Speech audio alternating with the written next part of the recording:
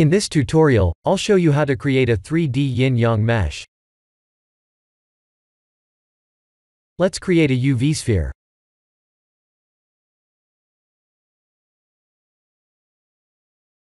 In edit mode, Shift-Z to wireframe, and 3 to face select. Let's select the right half of the faces.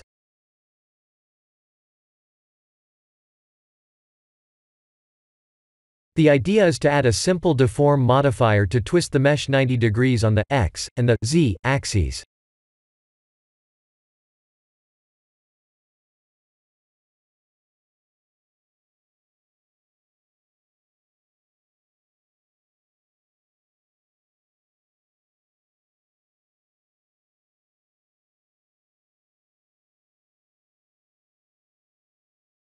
We can remove the selected half.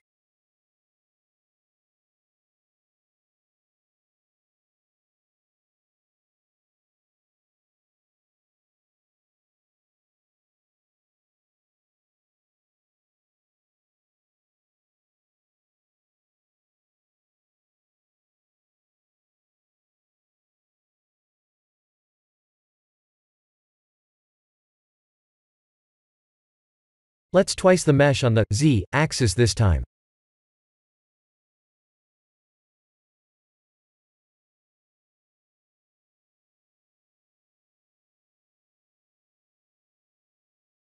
Ctrl+3 to subdivide, and right-click to shade smooth.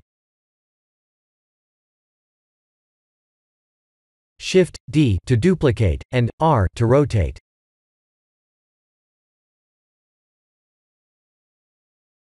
I'll add the materials.